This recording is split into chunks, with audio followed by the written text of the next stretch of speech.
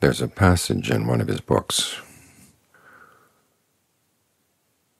where John Lee blurs the distinctions between virtue, concentration, discernment. Concentration, he says, is a developed aspect of virtue. As you're sitting here, you're not only observing the 5 precepts outside, but as you get the mind into concentration, you're observing them inside. You're not killing your good qualities. You're not stealing the bad qualities of other people to think about. You're not engaging in illicit thoughts about sex. You're not lying to yourself. And you're not intoxicated. You're alert. You're mindful.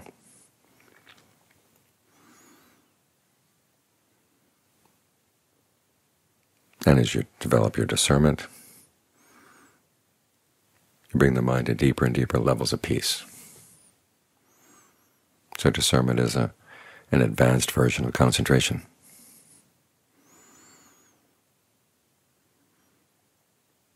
This is a theme that you see throughout the Forest tradition.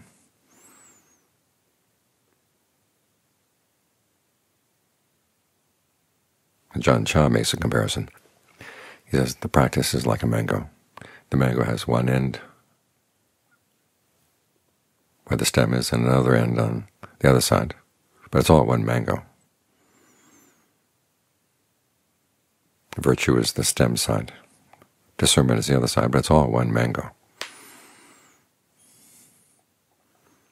So the question is, what is the advantage of thinking in these ways? Well, one is that it reminds you that as you work on any of the 3, you're strengthening the 2 others. This is why when Ajahn Suwat was asked how to bring meditation into daily life, he said, work on your precepts. One of the people there who was listening and was very upset, thinking that Ajahn Suwat was basically implying that lay people were not up to doing real meditation in the daily life. But his point was actually something else entirely. Remember, the word for meditation, bhavana, means to develop. And as you're developing good qualities through observing the precepts, these qualities are then going to have an impact on your concentration and an impact on your discernment. Because remember what discernment is. That lies as a thread through all 3 of these practices. What, when I do it, will lead to my long-term welfare and happiness? What, when I do it, would lead to my long-term harm and pain?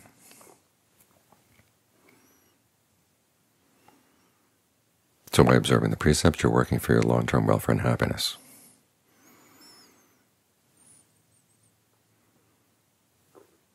And you're developing that inner voice, the observer, the commentator. And you're learning how to train it. So much has been written about how horrible it is that we have this inner critic. We have to silence the inner critic and learn how to speak to ourselves only in positive terms. But the issue is a lot more subtle than that. The inner critic has to know what are the values that you want to talk about. What are the things that you should be observing? And you should be observing, when are you doing harm? How can you stop doing harm? And how many levels of harm are there? There are many levels. There's a harm you can do with your speech, harm to yourself, harm to others, harm you can do with your actions. And as you get into concentration, harm is not quite the word, then it turns into a disturbance. How do you disturb yourself when you're meditating? You start out with directed thought and evaluation. But there comes a point where you don't need those aspects anymore, and you have to drop them, and you get into a state of concentration that's less disturbed. Then the disturbance is the rapture. You drop that, go to the pleasure. And then you get to a point where even pleasure seems to be a disturbance. The mind wants to be really still. The fact that you have to breathe seems to be a disturbance. You want to be still. And from there you can go into the formless states. Having to maintain a perception of the shape of the body is a disturbance.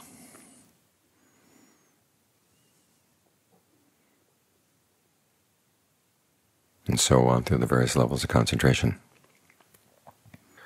And then, of course, with your discernment.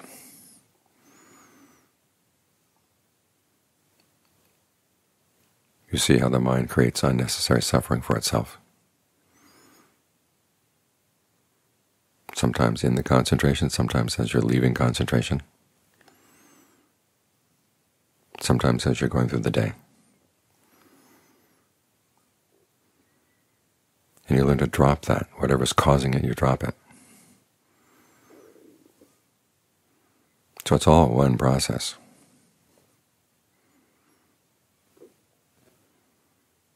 Simply, it differs in levels of subtlety.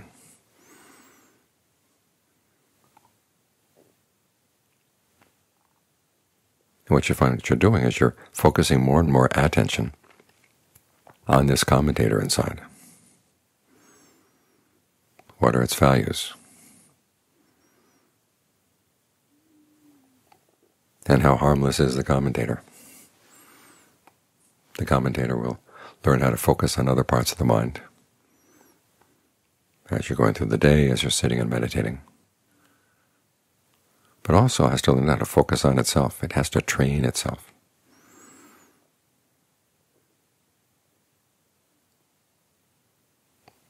For instance, I may be focusing on the fact that your emphasis on pressure on the breath is too strong. But how does it tell you that it's too strong? Does it tell you in a way that's self-defeating or in a way that's encouraging? Here's a mistake you're making, but you can undo the mistake and you can get more and more skilled.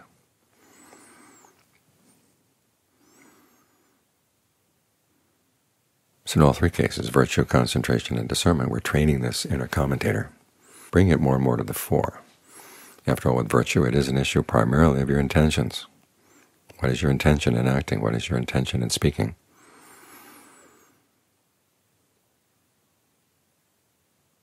And Ajahn Mun made a big point about this. The textbooks in Thailand that were produced in the 1910s define virtue simply as restraint of body and speech, with no mention of intention at all.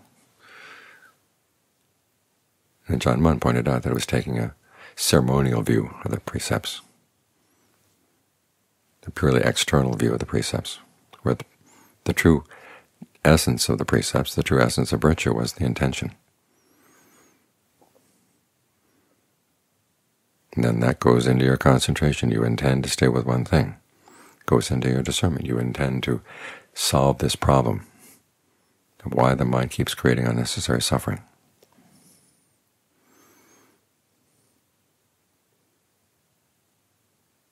And so you reflect. It falls back to that old passage where the Buddha says the two ways you learn the Dhamma are through commitment and through reflection.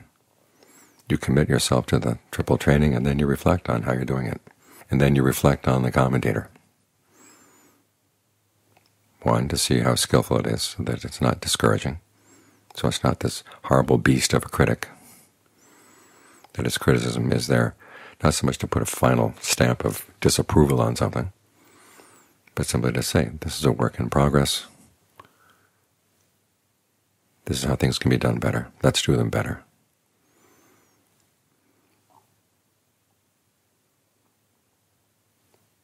And so all three are similar, all three are connected in that they're training that inner commentator.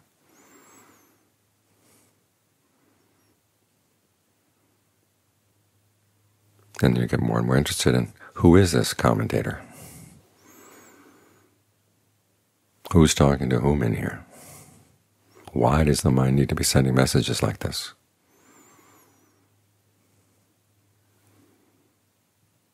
That's when it gets really interesting.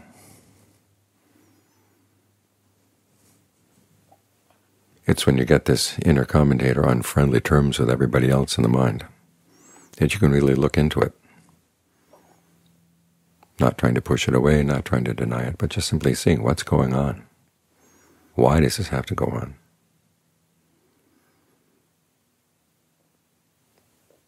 What happens if we stop?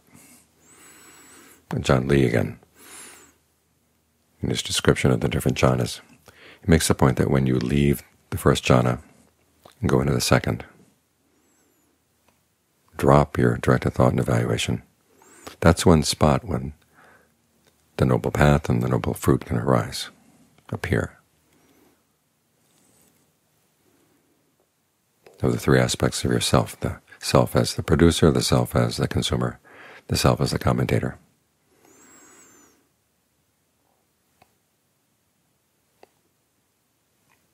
Focusing in on the commentator, you see an awful lot.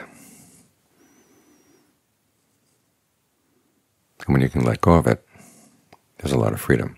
But you can't let go until it's been trained. And who's going to do the training? It has to train itself.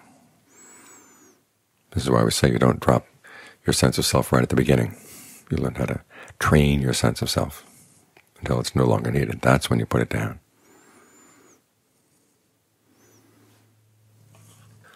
So it's through training all aspects of the mind, through virtue, concentration, and discernment, that this inner commentator gets trained as well.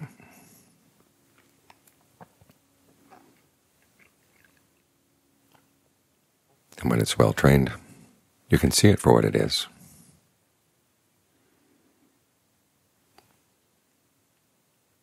And let go on friendly terms.